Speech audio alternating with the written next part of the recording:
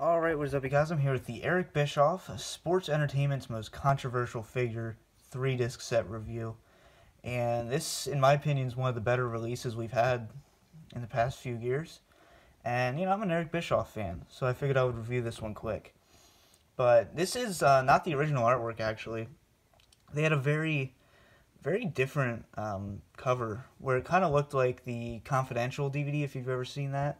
It was kind of set up like kind of looked like newspaper panels or comic book panels, and they eventually changed it for some reason. And we got this one. You have Eric Bischoff there in the front. You have the WCW pyro going on in the background there. You have the flames.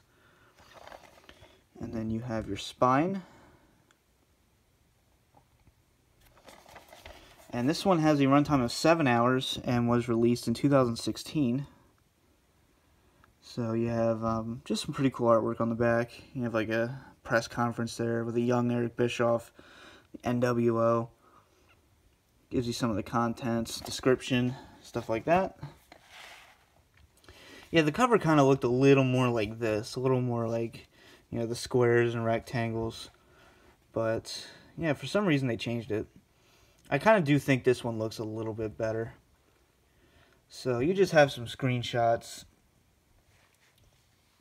from interviewing the outsiders, woodroom meeting or creative writing meeting. And when you get in here, actually has kind of like your classic timeline. You have like a young Eric Bischoff, you have WCW, and then Raw General Manager.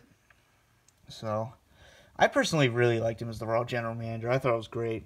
Stuff he did with Austin, really good stuff. You have the Raw Roulette. You have John Cena there.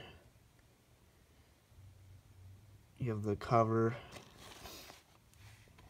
So the content is behind the discs. So disc 1, it's all the documentary. That's all that's on disc 1. So you have a great documentary going on about his life, how he got into wrestling, how it's affected him. It's your basic documentary.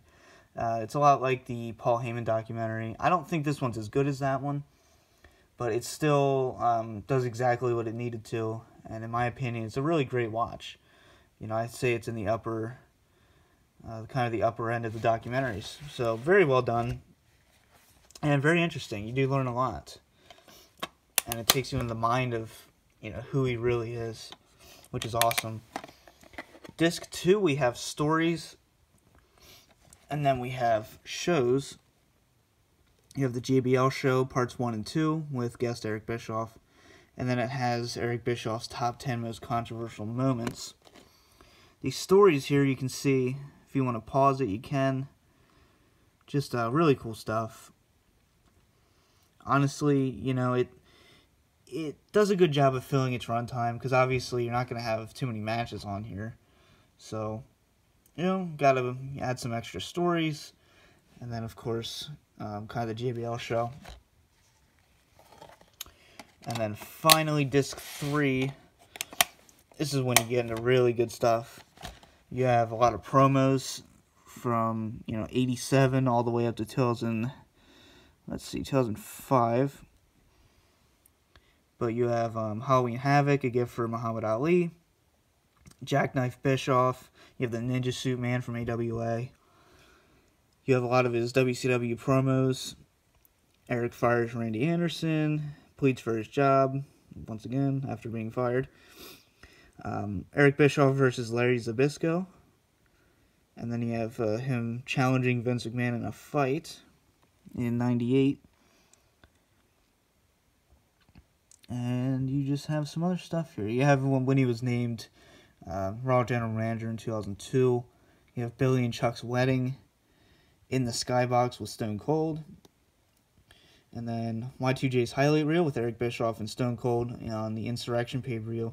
And then, of course, you have the trial of Eric Bischoff, which pretty much ended his original WWE run. But, I definitely think he should be a Hall of Famer. I think he'll go in eventually for sure. I think he more than deserves it. He's a part of history. whether people want to admit that or not, he really is. So, let me know what you thought of this DVD. Let me know what you think of Eric Bischoff. And for now, this has been the DVD Freak. Peace out.